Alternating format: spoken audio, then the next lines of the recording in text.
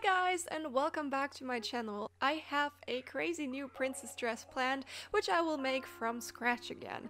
If you haven't already, make sure to click that subscribe button and ring the bell, as well as following me on all my socials, which will be linked below. I started with drafting a pattern on my dress form. On Instagram, I already showed you a quick design I came up with, which I am using here as a guideline, especially for seams and the overall shape of the bodice. With this project, I want to show you a really cool technique on how I make really narrow strips of turned over fabric, which I will be using as straps and for the lacing in the back. But more on that later on. So for this dress, I'm draping a body type bodice with functional as well as decorative seams in the middle front side, middle back side, and middle back. So in total 8 seams, which I will put boning in later on to give the bodice more strength. When draping a pattern, it is very important to mark every seam, every line that you'll need later on to correct a few bits and pieces. The first draped bodice is just the first idea, which will take on its final shape after a few test fittings.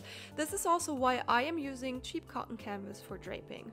If you'd like to see a more detailed video on how to drape patterns on a dress form, leave a comment down below and I will try my best to explain what I am actually doing here. It's kind of hard to explain because sometimes my movements just come organically and automatically, and I'm not really checking a rule book and following some steps, but I do think there are some tips and tricks that I can share with you on draping. One trick which you can actually see me doing right now is cutting away excess fabric. Since the body is round and you are trying to imitate that shape with a flat fabric, you'll see that it's easier to cut away fabric that really does not let you reach areas you want to drape on. For example, the armhole or the neckline. After the draping is done, I take my fabric and measure the seams which will be sewn together later on, so the side seam and all the dividing seams in the front and back. I then continue to relocate the dart I had to add in the front into the dividing seam in the middle side front piece. Just cut into the seam of the dart and the dividing seam to change the position of the dart. You do this to prevent unnecessary lines in the finished garment, which might disturb the overall look. By doing this, you're not making the dress smaller or bigger, you're just relocating where you take out the dart. In this case, I just fuse the dart with the dividing seam.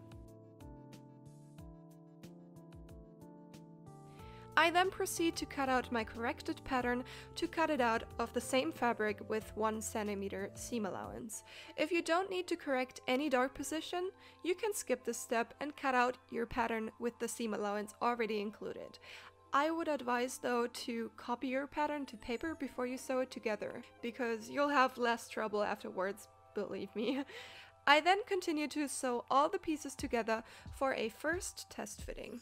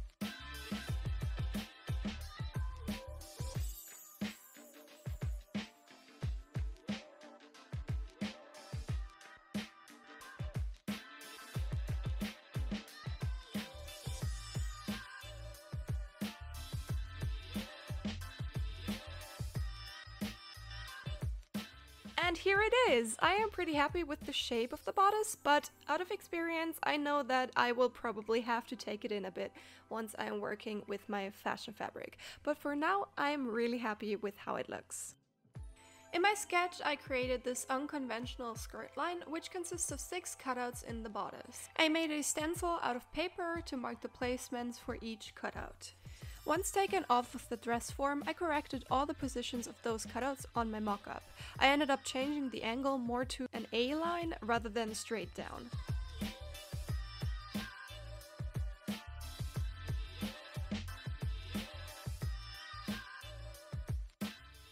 And this is when my pattern pieces started to look really funny. Don't you think this looks kind of like teeth? Anyways, I copied the corrections onto my original pattern pieces, which will be traced onto paper as well, and continued prepping my fabric. Since the bodice is gonna be a structural piece, I needed to strengthen the rather light and kind of stretchy cotton crepe fabric I wanted to use beforehand. I went to my ironing table and pressed and pressed and pressed some non-elastic interfacing onto my fabric. Now be patient with this step and don't try to go faster by using steam. This will damage the glue on the interfacing and the fabrics won't fuse completely. Also make sure to make a test to see if the temperature of your iron is okay. I laid down 2 layers of cotton canvas and 2 layers of my strengthened cotton crepe to cut out my pattern pieces of my bodice. These 2 fabrics will be sewn together in the next step to have one thick fabric to work with. And you can see the teeth here. You see them, right? It's teeth. Weird.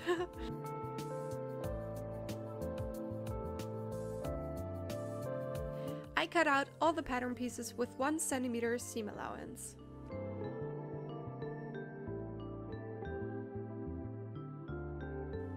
And there you go, you created some teeth. Let's make a bodice out of it. Before sewing the bodice together, I fused the cotton canvas and the cotton crepe by stitching around the pattern pieces, and those stitches will be in the seam allowance and therefore not visible. I do recommend using your bigger stitch though, to just in case be able to easily open them later.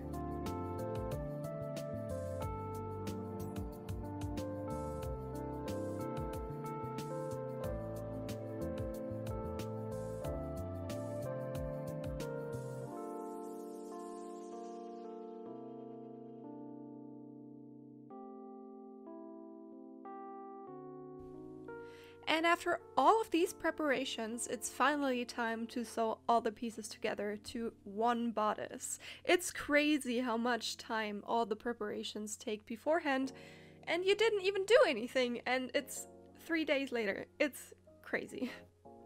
I added boning to different positions of the bodice, 2 in the middle front, 1 diagonally from the highest cutout point to the chest area, 2 in the front and back side pieces, and another diagonal 1 in the back. It's kind of difficult to explain, but you'll see the seams later in the finished piece. Make sure to always cut the boning pieces short enough, in my case minimum 1 centimeter less than the pattern pieces themselves, so that nothing will poke through once you turn everything inside out.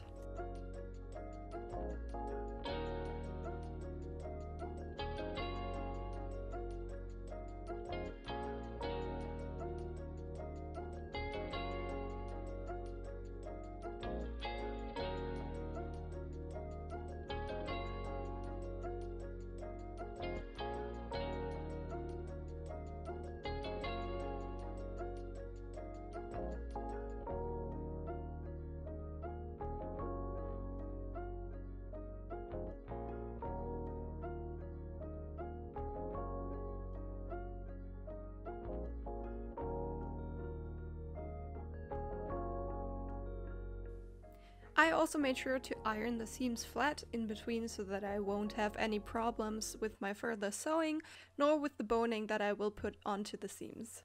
After I finished sewing on the boning on one side of the bodice, I traced the placements onto the other side and fixed the boning into place there. Since the pen will be covered by boning anyways, it doesn't really matter which one you use, just make sure it doesn't show on the right side of your dress.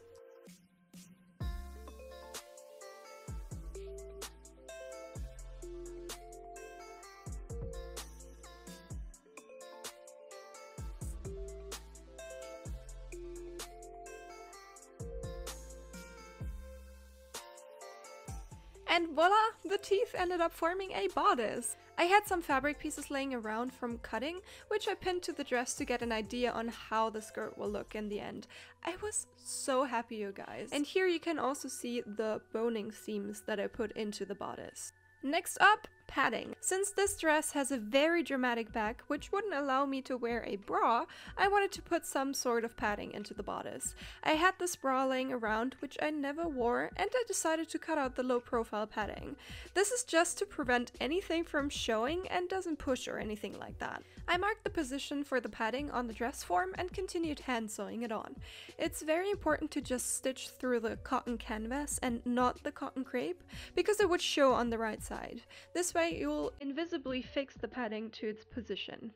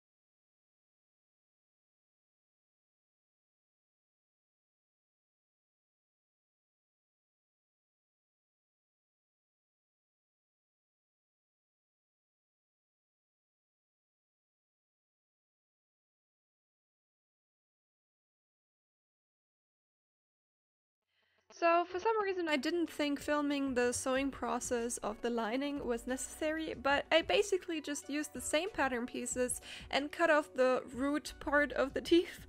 And then I continued to pin the lining with just a tad bit more seam allowance to the bodice to sew it all together. Now, this is an important notice. If you sew a pattern which is 100% correct and checked and all is perfect, you would sandwich the sleeve strings in between the lining and the outer fabric.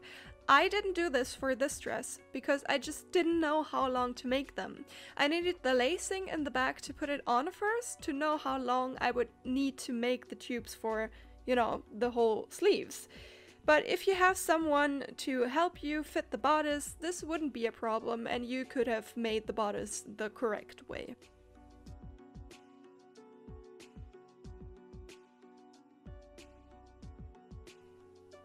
Now for the tubing. So for the lacing and the sleeves, we're gonna make our own tubes. And I have a really cool trick for you guys, so keep on watching. Fold a long piece of fabric a lot of times. I did it about 6 times, and I measure about 3 centimeters. It doesn't have to be exact. Cut out a few strips and sew them together to create a really long strip.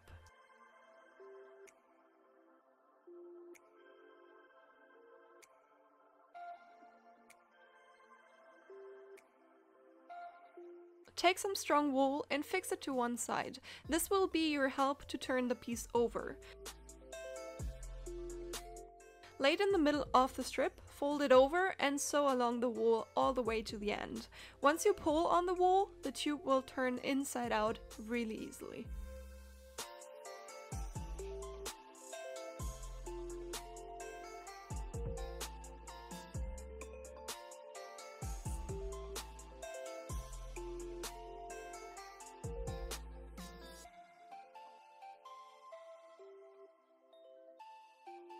For the lacing in the back, I made about 4 meters, let's say, of this tube, and it was just enough. So maybe make a little bit more if you try to recreate this dress.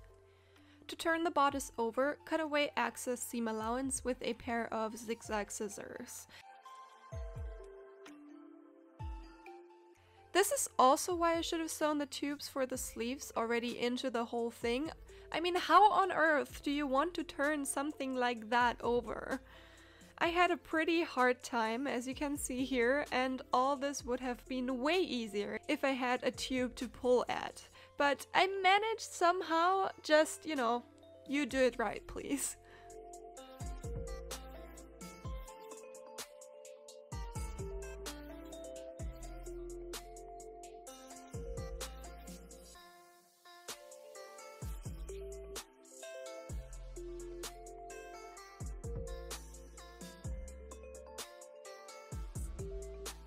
Next up are the eyelets for the lacing. So in my head I thought it was a brilliant idea to, instead of metal eyelets, which would have been done in say 30 minutes, sew all of my planned 16 eyelets by hand.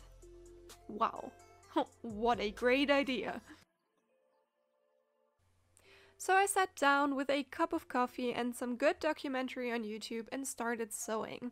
I used thick thread for this, which I folded to have double its strength, and started framing the punched hole.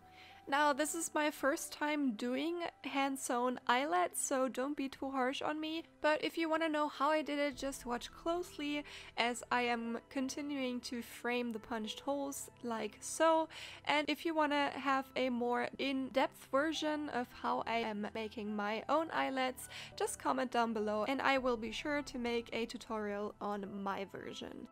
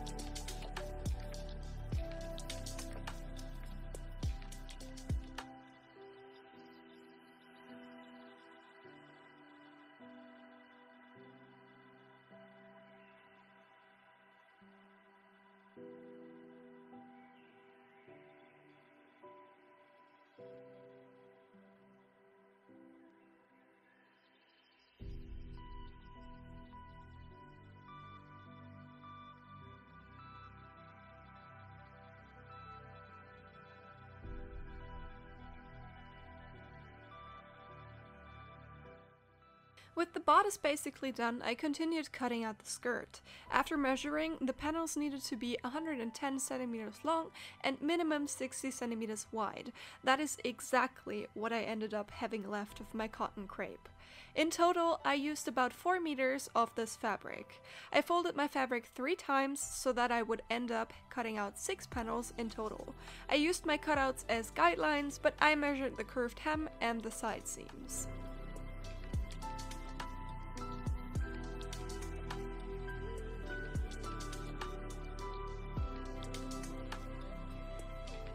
I ended up cutting out only half of the whole thing and then folded it over so that I have a guideline to cut the other half.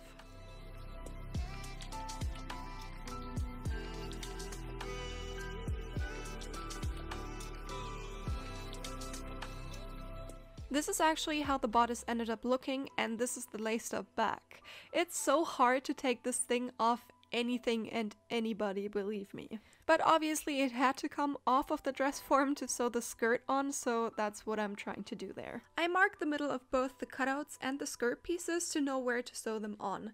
I also marked where the bodice would stop and the skirt panels would meet to have an even look in the end. And now there's a lot of sewing, pinning, checking, and more sewing.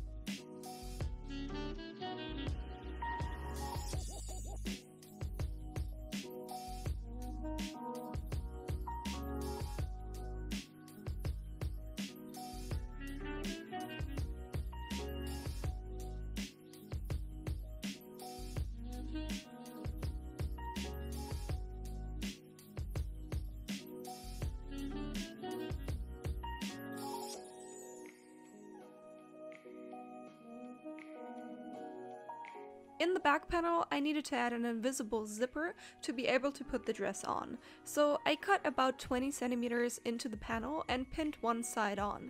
For sewing these kinds of zippers, I am using my invisible zipper foot.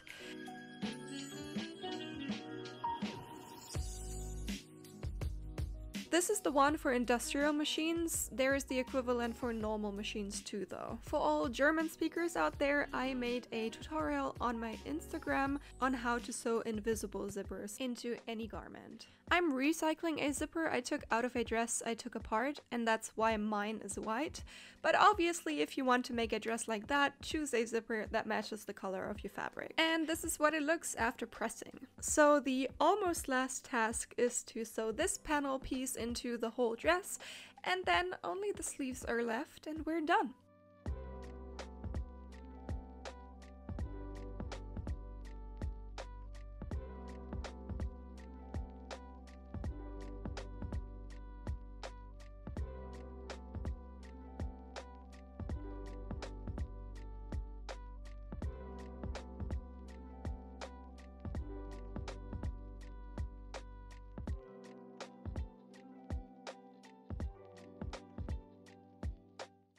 Okay, so I told you earlier that I couldn't measure the length for my tube sleeves. Now, I had my lacing though and was able to put it on so that it at least wouldn't fall off again. And I somehow was able to measure, I mean, what is that, right guys? And was able to finish this dress. I repeated the same method which I did for the lacing, and I just made about 60 centimeters because you make one full length tube and then you cut it rather than two single ones.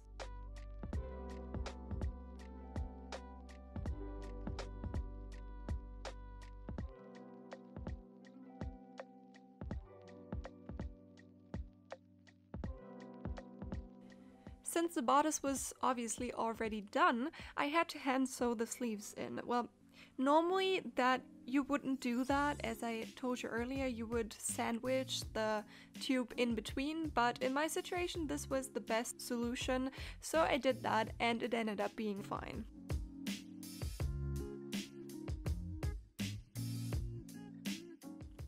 This is the finished dress and I am really happy with how it turned out, and I hope you guys are too. I will put some videos of me wearing the dress in the end, and if you liked this video make sure to give it a thumbs up and leave a comment. Check out all the links to my socials down below and I'll see you next time. Bye!